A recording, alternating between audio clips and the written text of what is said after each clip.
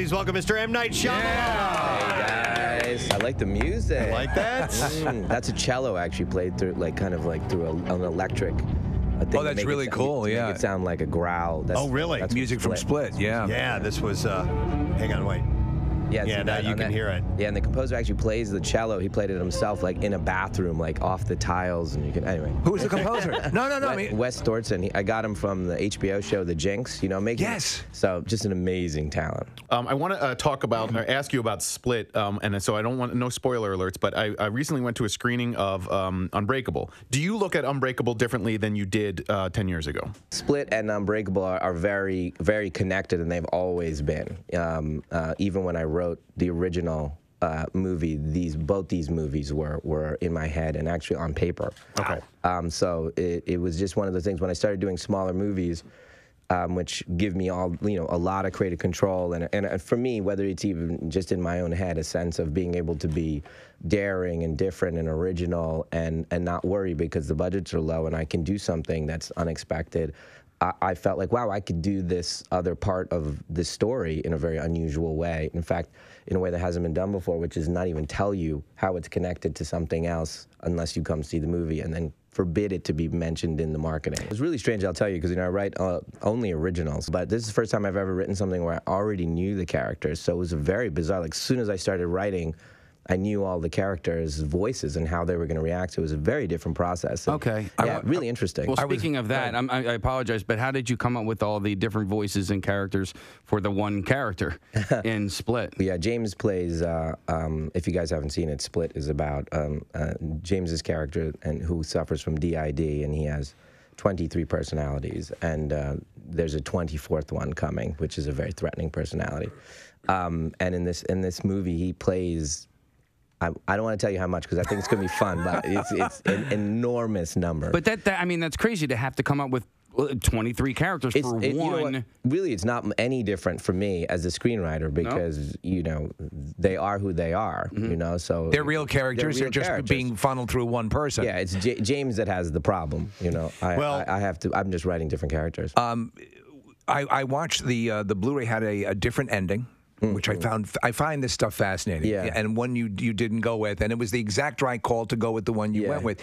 But do you when you shoot those things and you actually just sit there and see them side by side and run them, do you go, that's it, or are you back and forth, back and forth, back and forth? Well, I mean, part of art is listening, right? Yeah. So you can have an agenda. Again, if I write you this movie about you guys, you five guys right here in this thing, I can have an agenda. Oh, I want Preston to be this person and that person, and but you have to really listen because the character of Preston or the character of Kathy will start talking to you and telling you something, and if you're being arrogant in the process, it's literally in a relationship, and if you're not listening to say, oh wow, the Kathy character wants to be the dominant character, it doesn't want to be the way you were thinking of her, and so it's listening to it and making the movie and looking at it, you go, wow, I thought James's character was going to do this, or I thought Bruce's character was going to go this way, but actually it's Sam's character that wants to do this, and that process I've gotten better at listening. You sort of step aside and let the voices come. I know it seems very it's all bizarre, bizarre and overly artsy, but I would understand that when you're writing for multiple characters.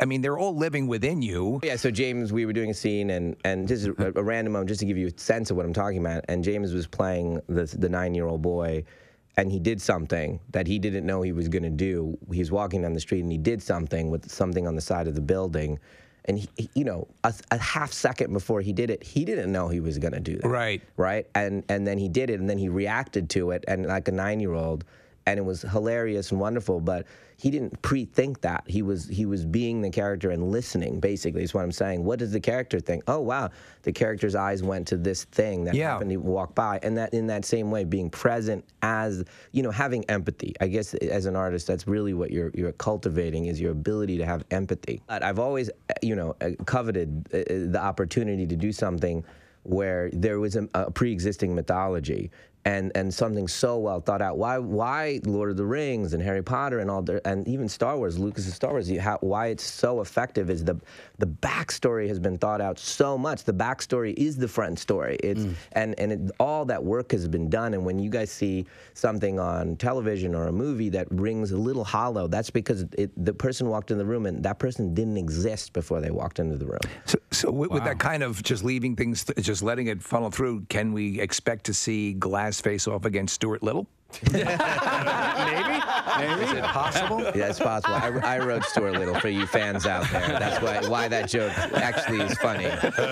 I'd like to thank you. I'm a new member of the board of directors of the Greater Philadelphia Film Office. I work with Sharon Pinkerton now. So I came on board this year, and now I've been brought into the fold of all things film and television in Philadelphia. What she does is amazing, but it's people like you that still highlight this area as a place to film, a place to create, a place that's got wonderful landscapes and backgrounds and all that stuff, and trying to to keep that coming into the area. Yeah, I love it. I mean, obviously we shot a scene with Bruce down in South Philly, and we were in this house, this row home, and we came out and there's 2,000 people outside. And they were like bringing us cheesesteaks and pizzas. By the way, I ate it all. So it was so good. I mean, I'm a Philly boy. I mean, I'm a classic Philly boy. It's October. We're gonna win the Super Bowl. Yes, we are. M. Night Shyamalan, guys. Thank you, guys. Thanks, man.